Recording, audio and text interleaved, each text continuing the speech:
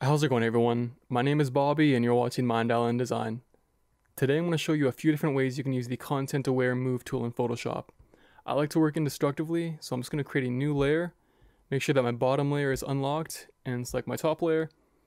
Now I'll just select my Content Aware Move tool. For me it's just right here. And at the top you want to make sure that Sample All Layers is selected. My mode is Move, and I just kept the structure and color at its default setting, which is 4 and 0. Now I'll just make a selection around these guys, making sure that there's some room around my selection for Photoshop to breathe and better blend the selection. So once it's selected, I'll just click and drag these guys over here and scale them down a little bit. And I can either hit the check mark at the top or hit enter. And just like that, Photoshop does all the work for you. Now just hit Command D to deselect. And now let's say I want to delete these hot air balloons from the sky completely. I'll just make a selection around both hot air balloons.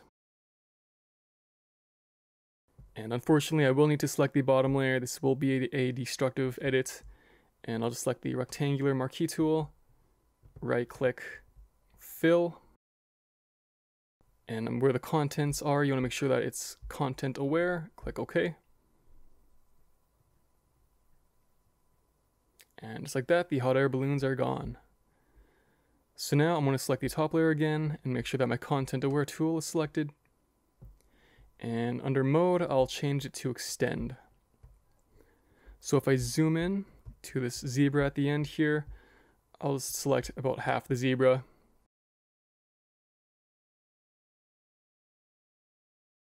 And click and drag, literally extending the zebra. That'll be good there. And click enter.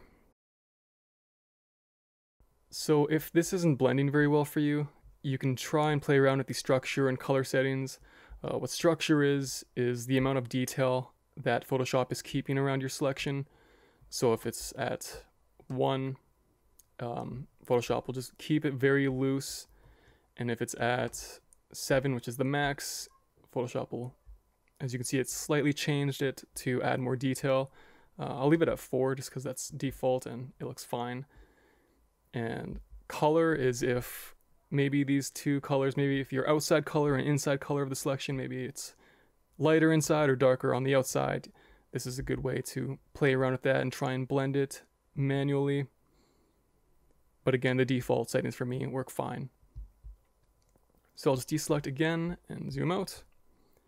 Now if I hide the top layer, you can see the original image and the new image, minus the hot air balloon. Like I said, that was a destructive edit.